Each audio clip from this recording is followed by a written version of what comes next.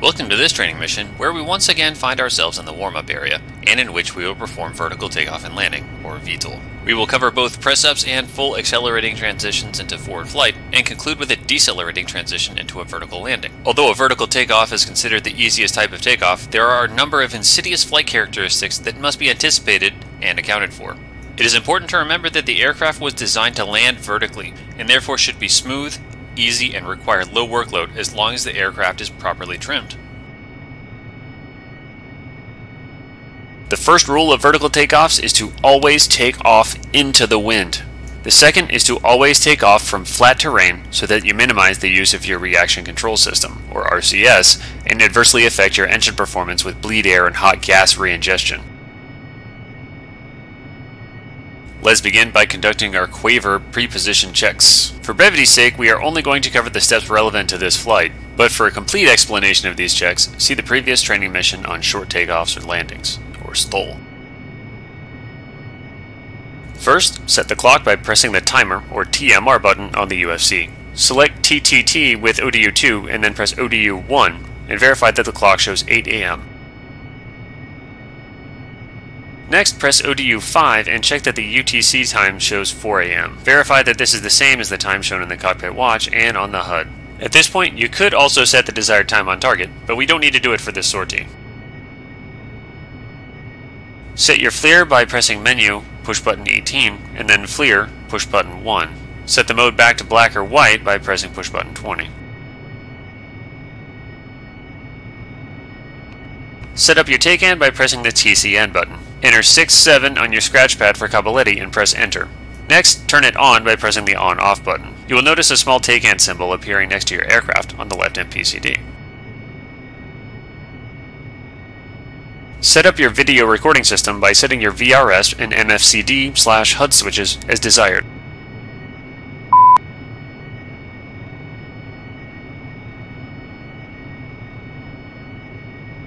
Confirm that your canopy is locked and that your canopy close light is extinguished. Make sure that the ejection seat is armed by checking that the ground safety control handle on the right side of the seat is closed and pointing down.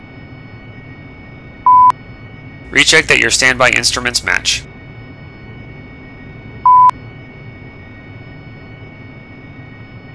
Place your altitude, or ALT switch, in the radar, or RDR position.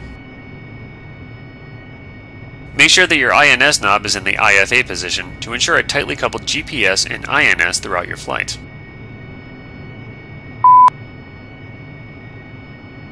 Turn your approach light on. One thing which is crucial to remember for vertical takeoff and landing is the weight of your aircraft. In order to successfully do both, it cannot exceed 20,500 pounds. You can use the aircraft's onboard systems to check your weight or do the math yourself. The details you need for the latter are listed in your kneeboard.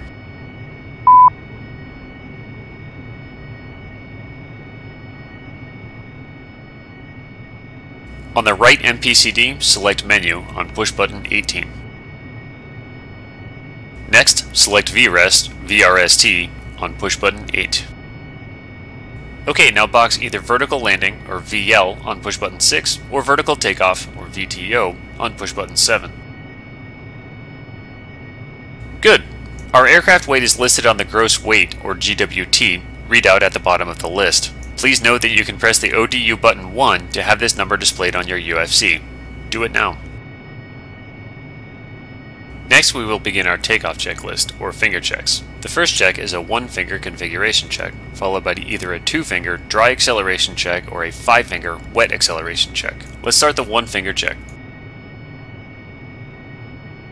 Press the VSTOL Master Mode button to colonize the ODU with VSTOL options.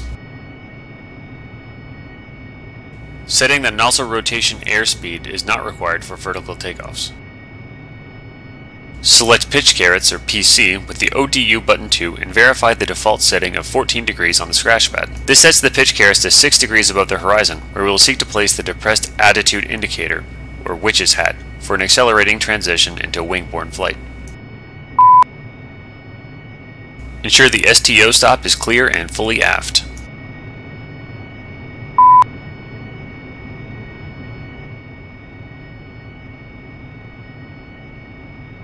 Trim the stabilator to 2 degrees nose down.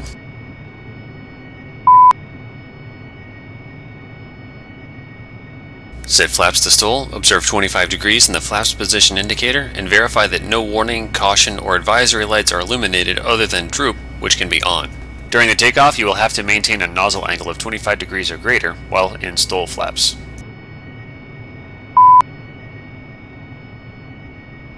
Select Menu on the right MPCD using push button 18 and select Engine on push button 11. Set the nozzle lever to 50 degrees and verify that the engine display panel matches the HUD. Verify that the flaps adjust to 62 degrees and that the flaps indicator matches the HUD with the droop light illuminated. Reset the nozzle lever to 10 degrees.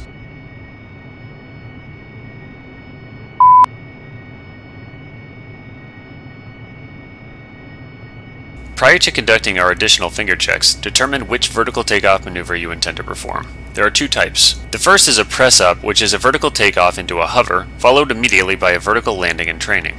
This is designed to familiarize yourself with the handling characteristics of the Harrier in a hover. But a variation of this technique may also be useful for arresting a vertical takeoff and then pedal turning into an accelerating transition that is not coincident with the prevailing winds. The second is a standard vertical takeoff, followed by an accelerating transition into wing-borne flight. Select the type of maneuver you wish to practice. 1 for VTO, hover, and then VL, that's a press-up, or 2 for VTO accelerating transition, or VTO Excel.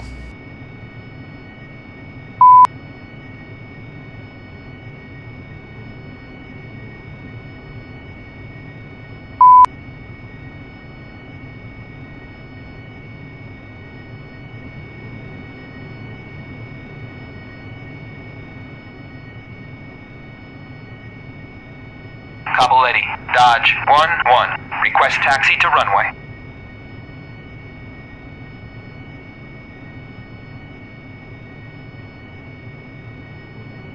Dodge 1-1. Caballetti, clear to taxi to runway 25. When cleared for takeoff, you may release the brakes and steer into the wind. Apply the brakes to come to a stop. From this position, we will conduct 5-finger Excel checks and immediately transition into our takeoff roll. We covered 2-finger dry acceleration checks in the short takeoff and landing, or STOL lesson.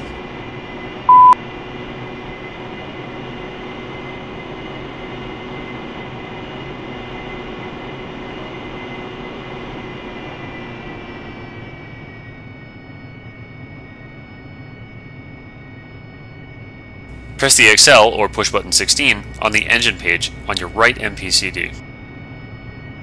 Advance the throttle to just above 60%. Then reduce power to maintain 60%.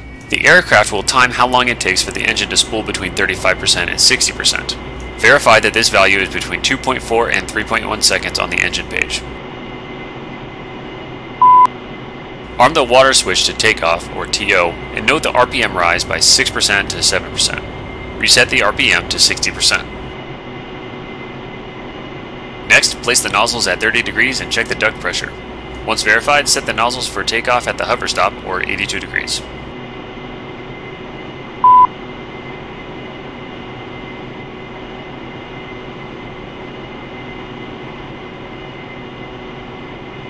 On the left MPCD, select EHSD with either push button 2 or sensor select switch left. On the right MPCD, select FLIR with sensor select switch right.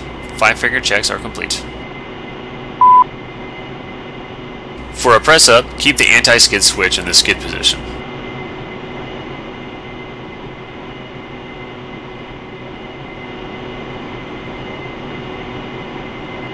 You are ready to initiate your takeoff. Wait to do so until I have finished explaining the steps and give the command. Hold the brakes until you are airborne. You will initiate the takeoff by throttling up to full power in one smooth motion. Check your top end RPM and that you have positive water flow. Immediately counteract any developing roll or bank angle, keeping the wings level, and scan left and right to ensure there is no sideways drift. Refrain from pulling on the stick unless forward speed is developing, as hot RCS gas from the nose will raise temperatures and reduce engine performance. You will learn to predict the necessary inputs with practice. As you pass 30 feet, reduce the power slightly to find yourself in a hover at 50 feet. If you end up higher than 50 feet, stop the climb, stabilize at your higher altitude, and then reduce power slightly to descend to 50 feet in 3 deliberate steps. Once you're there, I'll want you to maintain the hover, trim your aircraft, scan your surroundings, and most importantly, relax. Ready? Alright, initiate the takeoff by adding power to full throttle. When you start to lift, keep the wings level. Monitor your climb rate and altitude.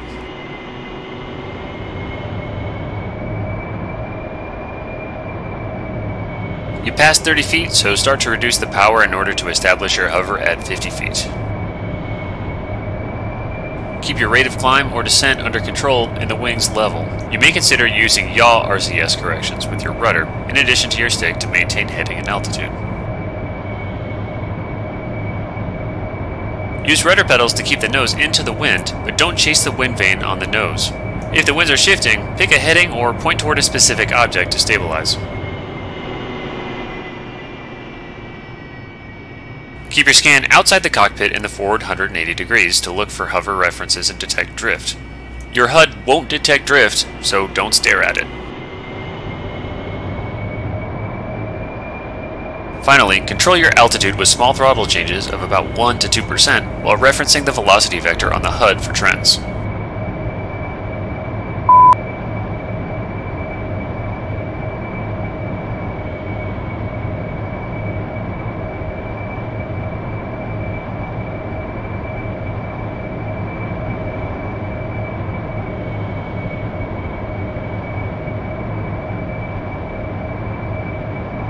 Once you have the hang of a stabilized hover at 50 feet AGL over your takeoff point, you may initiate a vertical landing by reducing power slightly by 1 to 2% RPM and establish a rate of descent between 300 and 400 feet per minute. You may need to re-add throttle to capture this rate of descent, and reduce your throttle as you enter the ground effect, which is about 5 to 10 feet AGL. Alternatively, in high winds greater than 10 knots, you may need to increase throttle in ground effect to counter an apparent suck-down effect. When you touch down, bring the throttle to idle, set the nozzles fully aft, turn the water switch off, and trim the nose to 4 degrees nose down.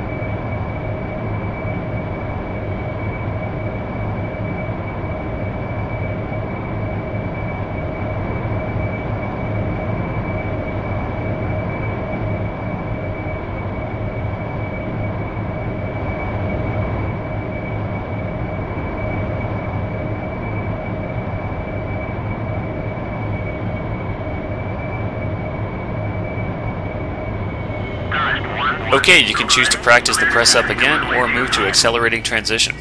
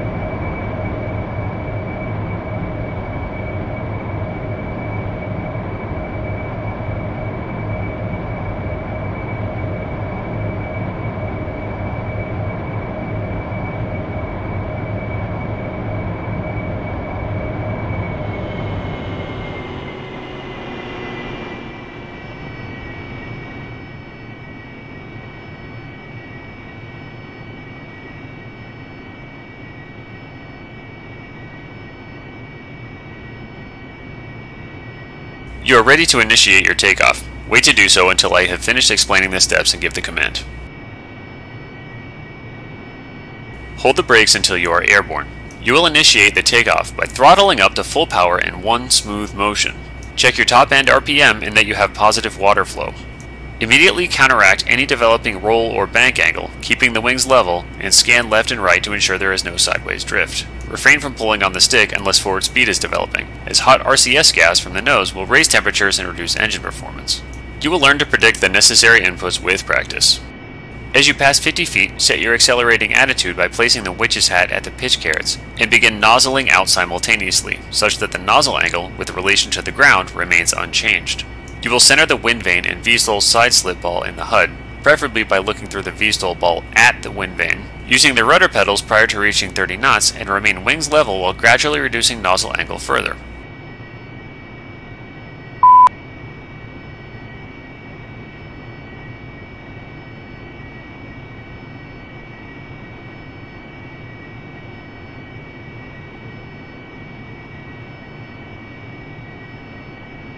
Once established in wingborne flight, reduce power and complete the nozzle out to fully aft or 0 degrees. Maintain climbing flight and ensure the velocity vector does not descend below the horizon bars in the HUD. Seek to maintain between 12 and 14 units of AOA with the nozzle handle until established in wingborne flight. Ready? Alright, initiate the takeoff by adding power to full throttle. When you start to lift, keep the wings level. Monitor your climb rate and altitude.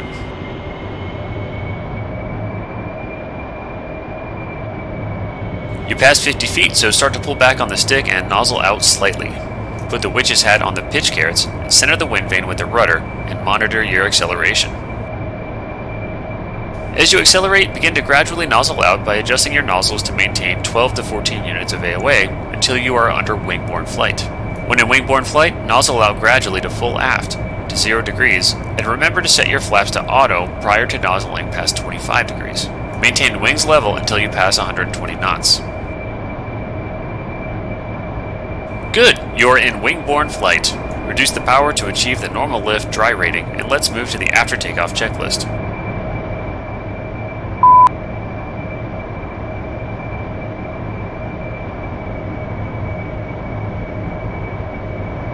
Place your landing gear up. Ensure your flaps are in auto. Ensure you have nozzled out to fully aft or 0 degrees. Set the water switch to off. Check that the stow stop is clear. Press the nav master mode.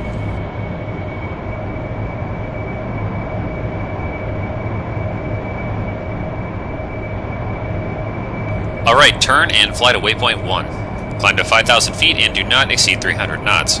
Once you get there, engage the AFC and altitude hold switches and enter orbit.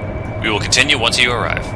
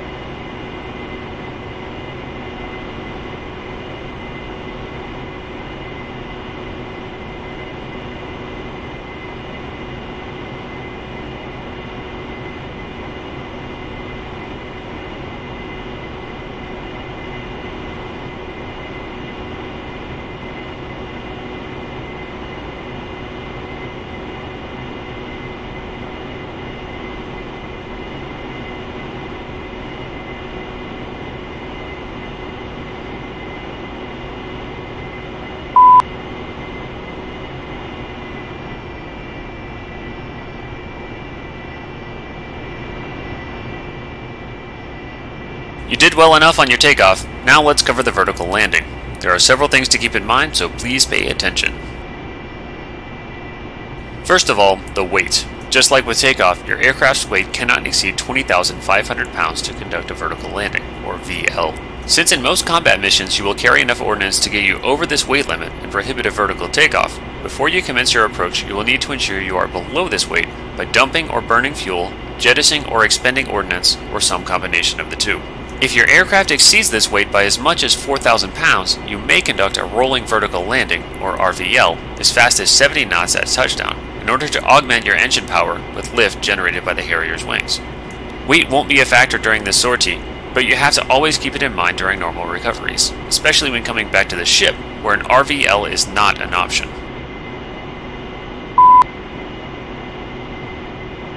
Second, VLs and RVLs may be conducted from the standard pattern or a straight in, but use a decelerating transition into jetborne flight. In a way, this is a reverse of what you just did in the accelerating transition, except that you won't have a positive check that you have the performance you need until you're in jetborne flight, after your wings have stalled and it could be too late.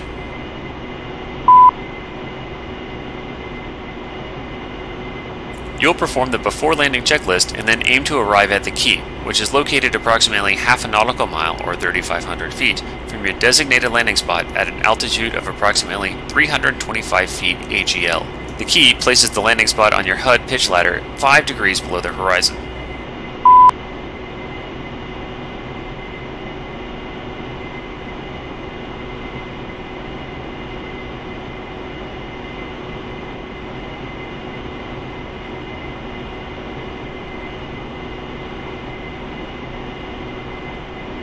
Once you reach the key, you will set a correct attitude by placing the witch's hat on the horizon and moving the nozzles to hover stop position between 81 and 83 degrees. After that, you will maintain a shallow glide slope of 3 degrees to arrive over and slightly offset, or abeam, the landing site. Then, maintaining altitude of at least 150 feet AGL and a speed below 30 knots, you will cross over to the landing site and enter hover.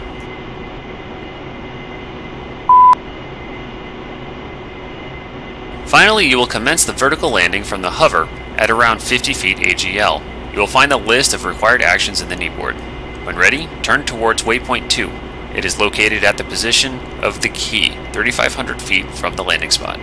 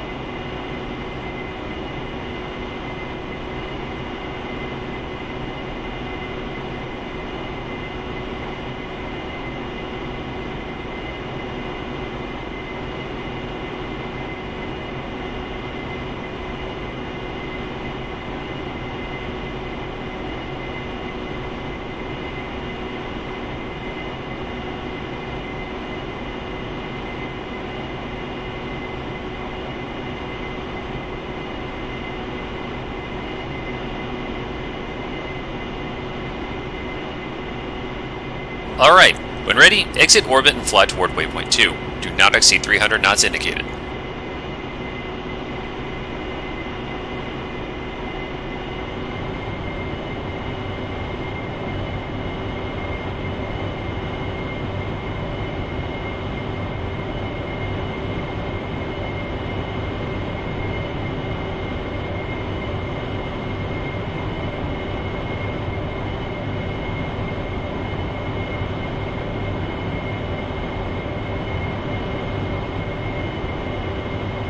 Alright, we will start with the landing checklist. It is the same for all landing methods. Reduce your speed to below 250 knots.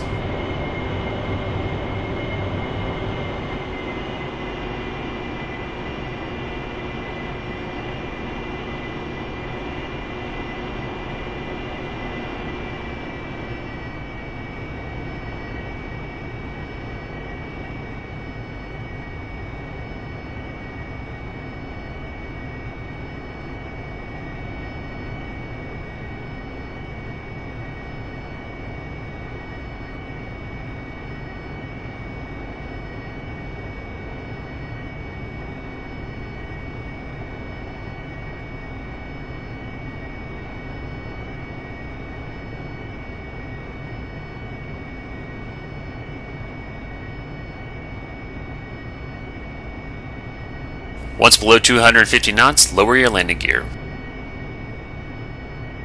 Landing gear. Enter VTOL Master Mode.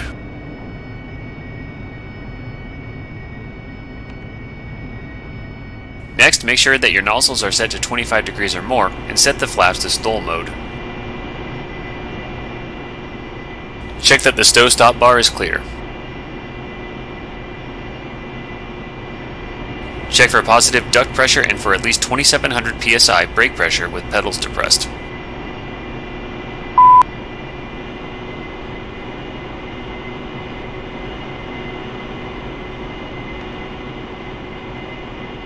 Set the water switch to landing, or LDG, as required. If your plane's weight is close to the limits, you will generally want to enable the water flow as a precaution. To check for proper water flow, set the nozzles to at least 60%, place the water switch to takeoff, select full throttle to 105%, and verify the green water flow light illuminates.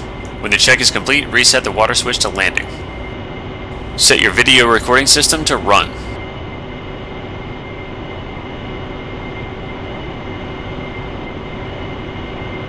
Check that there are no warning or caution lights illuminated.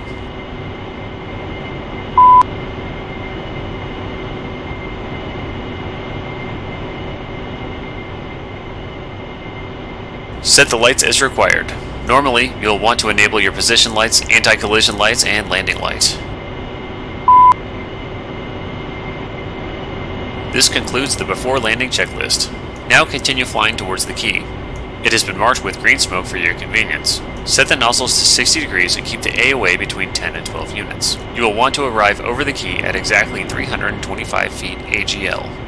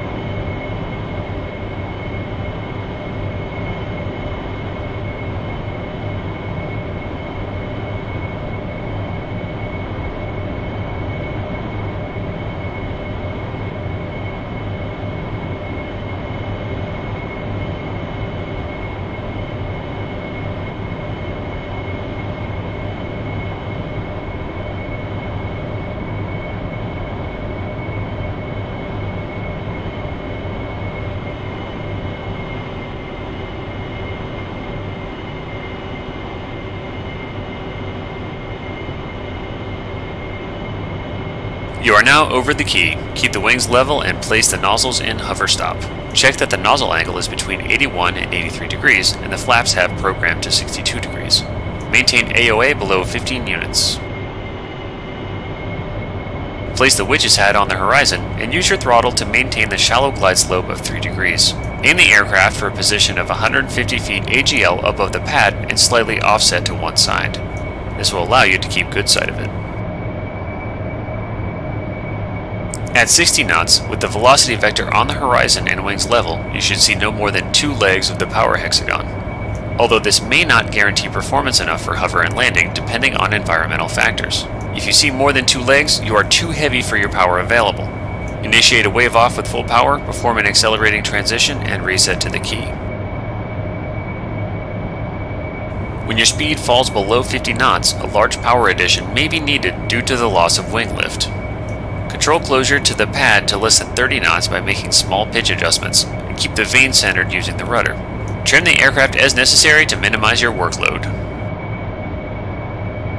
When the pad is on a 45-degree bearing from you, begin your cross to the pad by lowering your wing in its direction. When you are directly over it, flare slightly to stop and establish a stabilized hover. When you are ready, reduce power slightly and descend to 50 feet AGL in a stabilized hover. Once you are in a stabilized hover at 50 feet AGL over the landing point, you may initiate a vertical landing by reducing power slightly by 1 to 2% and establish a rate of descent between 300 and 400 feet per minute. You may need to re-add throttle to capture this rate of descent and reduce throttle as you enter ground effect, which is about 5 to 10 feet AGL. Alternatively, in high winds greater than 10 knots, you may need to increase throttle in ground effect to counter an apparent suck-down effect. When you touch down, bring the throttle to idle, apply the brakes, set the nozzles fully aft, turn the water switch off, and trim the nose to 4 degrees down. This covers the vertical takeoff and landing training mission.